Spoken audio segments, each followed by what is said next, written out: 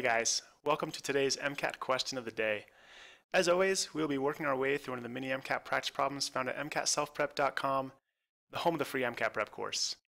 I'm Andrew George, a 99th percentile MCAT tutor, and I will be walking you through today's practice problem as if you were one of my private tutoring students. Be sure to hit pause and try this problem for yourself before watching my explanation. Understanding Michaelis-Menten kinetics for the MCAT is crucial. It is tested all the time.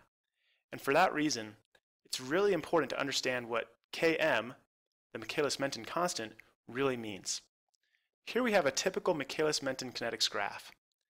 And if you look here, you'll see this red line is slowly approaching the Vmax. Now to find the Km value, you want to divide the Vmax in half, then go over to the line, and then down to the x-axis. Because Km is defined as the substrate concentration, which is on the x-axis. So you're looking for an x-axis value. So to properly define Km, we'd say that Km is the substrate concentration at half of Vmax. Now, if you find that you really struggle with this idea of Michaelis-Menten kinetics and what's going on, you'll definitely benefit from my 10 most commonly missed concepts course. I have an entire lesson devoted just to Michaelis-Menten kinetics, and I walk you through every single detail of it that you really need to know for the MCAT. If we take a second look at the answer choices, you'll see that answer choice C is the correct answer, as the Michaelis constant is the substrate concentration at half of Vmax.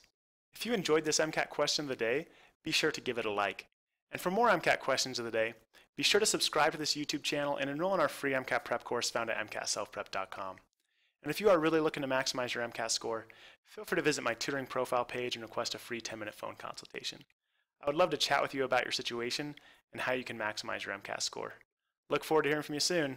We'll see you next time.